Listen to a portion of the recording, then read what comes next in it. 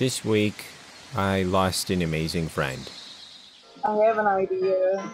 Uh-oh. I was hoping that no one would notice. It's a pretty good defensive strategy. I usually can't pass an office chair without sitting on it, so... It's pretty great that the chairs are outside, because usually you would expect the chairs to be inside. That tickles me. I got a little too happy. I think that was just the right amount of excitement for putting chairs outdoors. Stranger was an anomaly. Dealing with a long, unfair battle for years, Stranger was nevertheless constantly filled with energy and laughter.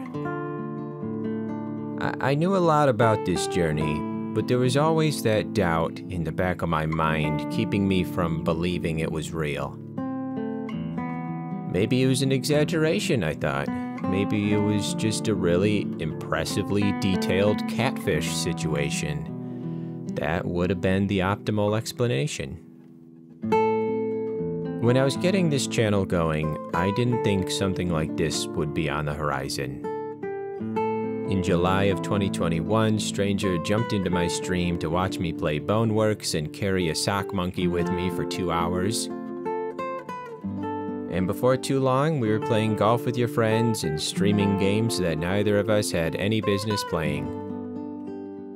Stranger was one of the most generous, most honest, and most confused gamers I've ever had the privilege of knowing. Like an absolute idiot, I didn't keep all 100+ recordings of my live streams over the years, but what I will have no problem remembering is just how quickly their mic would peak when a wave of laughter was incoming. Sorta sounded like if you put a megaphone up to a Canadian goose. But, you know, in a good way.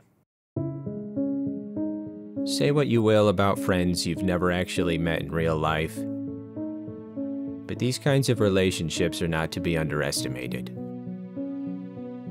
And I'll leave you with something I've been trying to tell myself. Connecting to the right friend at the right time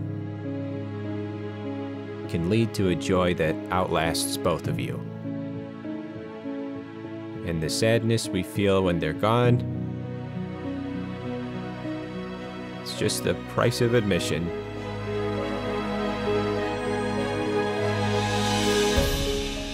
Thank you, Lex. The greatest stranger I ever met.